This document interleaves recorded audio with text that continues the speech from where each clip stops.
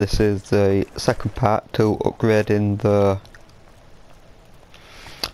Wrath of the Ancients into the lightning bar. What you want to do is have all four of these activated. You're gonna have to do some free running stuff around this map area, which I'll show you right now.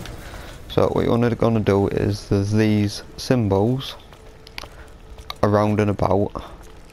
There's one there, and you want to just press over them. You wear that, but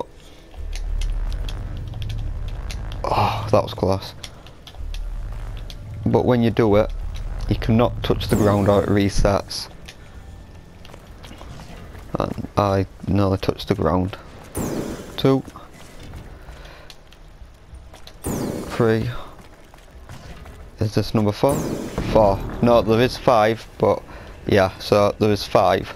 I just miscounted it. So that is the second step to doing this one. You can't touch the ground or you do end up failing at it, but I've always found it's easiest to start at that one because that's in a weird dome and then try and manoeuvre your way around it. Right, thank you for watching. I'll be on with the next step shortly.